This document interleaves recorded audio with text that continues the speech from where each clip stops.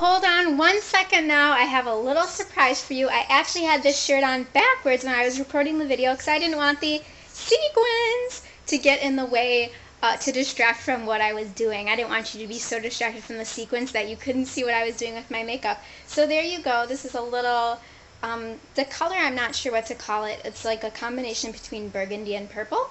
And that's the top that I actually am wearing. And I had it on backwards before.